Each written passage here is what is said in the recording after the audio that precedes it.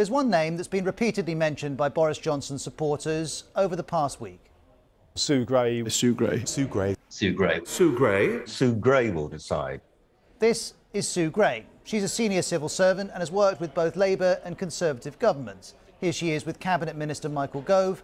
Her current job is Second Permanent Secretary to the Cabinet Office. That's the department which supports the Prime Minister and the Cabinet. It's located next door to number 10. It's the very centre of government. And Sue Gray is now the centre of attention because she's investigating allegations about a number of different parties and gatherings in Downing Street while England was under a variety of COVID restrictions. The former Labour Minister, Douglas Alexander, used to work with her. She's an extraordinarily accomplished and capable civil servant. The Guardian reports that she has a reputation for vigorous internal investigations, and The Times says she was once considered Whitehall's sleazebuster-in-chief. Sue Gray was previously in charge of ethics at the Cabinet Office and ran a number of investigations, including one in 2017, which led to the sacking of Damien Green, who was a close ally of the then Prime Minister Theresa May. He'd admitted to lying about having porn on his computer. And now Sue Gray turns her attention to what happened in Downing Street during the pandemic. The first event she's looking at is on the 15th of May 2020. The Prime Minister and his wife shared cheese and wine with staff in the Downing Street garden. 5 days later, on the 20th of May, there was the Bring Your Own Booze party, also in the garden. Then in December, there were several Christmas gatherings or parties, as well as an online quiz attended by the Prime Minister via video camera. Boris Johnson insists rules weren't broken. Sue Gray's task is to establish if that's true. Here's the Paymaster General outlining the terms of her investigation.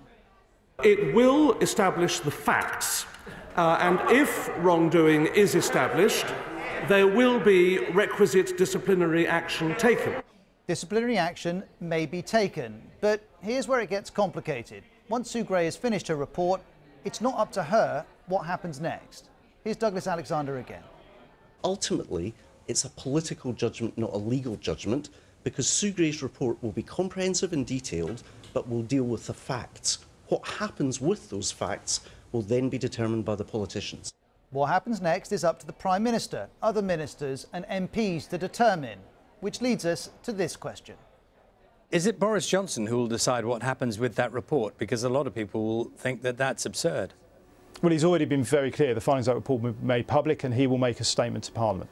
Or you could put it another way. So he'll decide what happens to him if it's determined that he broke the rules? Well, the Prime Minister is accountable not just to Parliament and obviously Conservative MPs, but the country as a whole. There's also the question of whether a senior civil servant working closely with the Prime Minister can act as an independent investigator.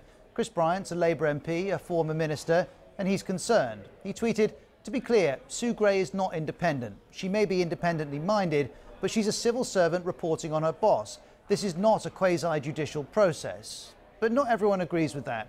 One insider told The Guardian the biggest mistake they have made if they want to cover anything up is to appoint Sue Gray, because she will investigate the claims and point the blame at those responsible. Now, we don't know what Sue Gray's inquiry will find or what it will conclude. It's also possible the matter could be taken out of her hands. If evidence emerges of what was potentially a criminal offence, the matter would be referred to the Metropolitan Police, and the Cabinet Office's work may be paused. For the moment, though, we wait for Sue Gray to share her report, and some certainly do not underplay her stature. In his memoir, the former minister, David Laws, here on the left, recalls being told by another minister, Oliver Letwin, on the right, "It took me precisely 2 years before I realised finally who it is that runs Britain. Our great United Kingdom is actually entirely run by a lady called Sue Gray." Now, no doubt she would not categorise it in that way, but it's not an exaggeration to say that Sue Gray's report impacts the future of the UK. It may find rules weren't broken, but if it finds that they were, and that the Prime Minister was a willing participant, Boris Johnson's position will come under extreme pressure. She still wouldn't be running the country, but a report has the potential to change who leads it.